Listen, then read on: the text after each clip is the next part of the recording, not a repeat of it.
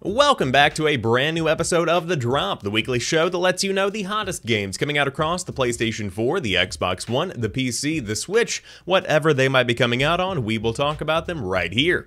This week is a massive week with Ghost of Tsushima coming to the PlayStation 4 as the console's last major exclusive before the launch of the PlayStation 5. On top of that, we have Paper Mario, the Origami King coming to the Nintendo Switch, Halo 3 is coming to PC, and so much more. So without further ado, let's go ahead and dive into it. First off, Ghost of Tsushima is coming out exclusively on the PlayStation 4. In the late 13th century, the Mongol Empire has laid waste to entire nations along their campaign to conquer the East. Tsushima Island is all that stands between mainland Japan and a massive Mongol invasion fleet led by the ruthless and cunning general Khotun Khan. As the island burns in the wake of the first wave of the Mongol assault, samurai warrior Jin Sakai stands as one of the last surviving members of his clan. He is resolved to do whatever it takes at any cost to protect his people and reclaim his home.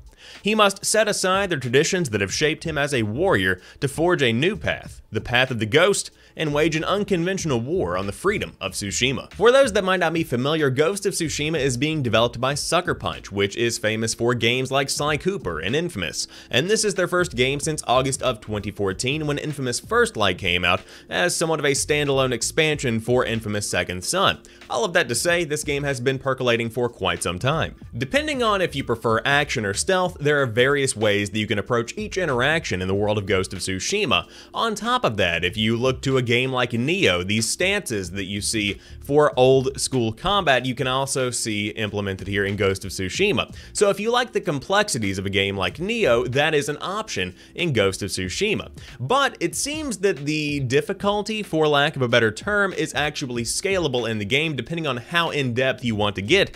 If you want to have a very realistic samurai/ninja experience, you can do that in Ghost of Tsushima. Or if you just want to kind of run around, stab people, have a good time in the world, like you would in an old school Assassin's Creed game, that still seems to be existent in the world of Ghost of Tsushima. No matter how you cut it, there are very interesting elements at work here in Ghost of Tsushima. I'm excited to check out the gameplay and see how people receive the game, because again, this is a very historically significant game. It is the last big PlayStation 4 exclusive for this entire generation. So we'll see how fans receive it when it comes out later on this week exclusively on the PlayStation 4. Next up, we have Paper Mario, the Origami King coming out on the Nintendo Switch, and let me tell you, they really get into the lore here. On the description, we have 1, 2, 3, 4, 5 paragraphs, so buckle up, here we go. Here's the background information.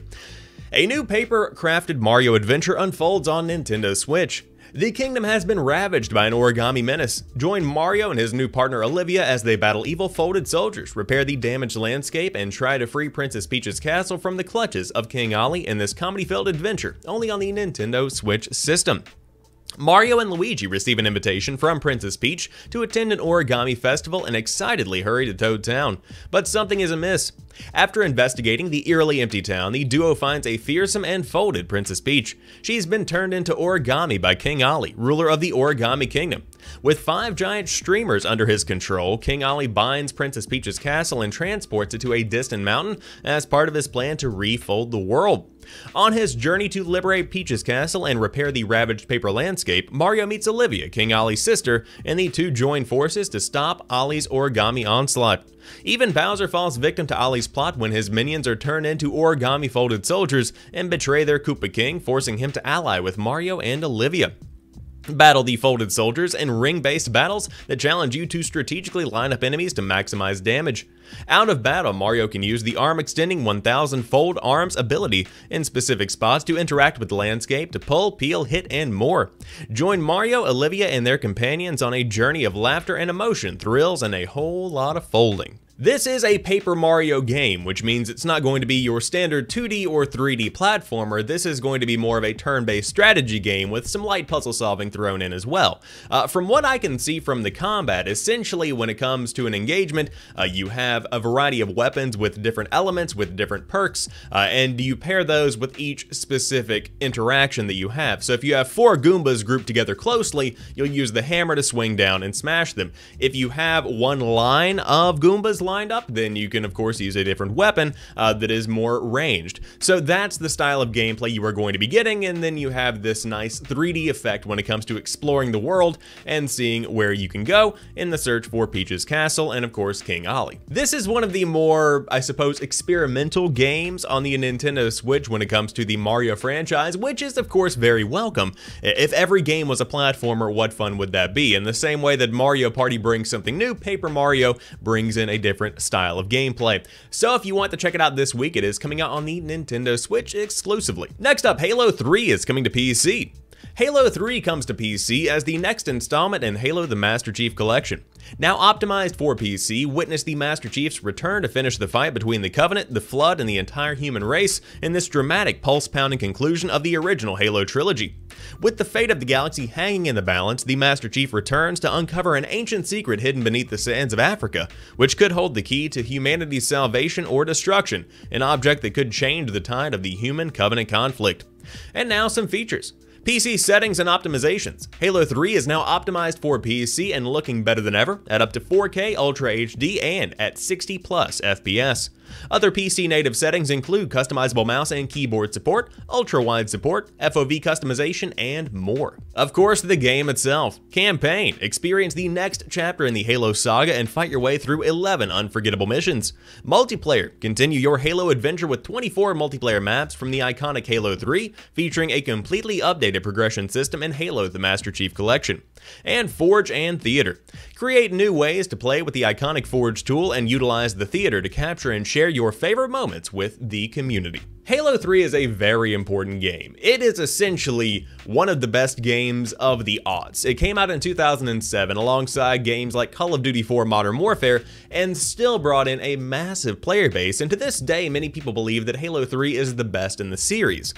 Personally, I still lean more towards Halo 2, but Halo 3 is just a phenomenal experience, and now this week it is coming to PC with all of the modern features and amenities you would expect. Now it is important to mention that Halo the Master Chief Collection has been having a gradual rollout on PC since roughly January. With Halo ODST, then you had Halo 1, Halo 2, now we get 3, and 4 is to come at some point in the future, which is, for many, the least favorite behind Halo 5 Guardians, and then somewhere around there we'll have Halo Infinite. Who knows where that'll land.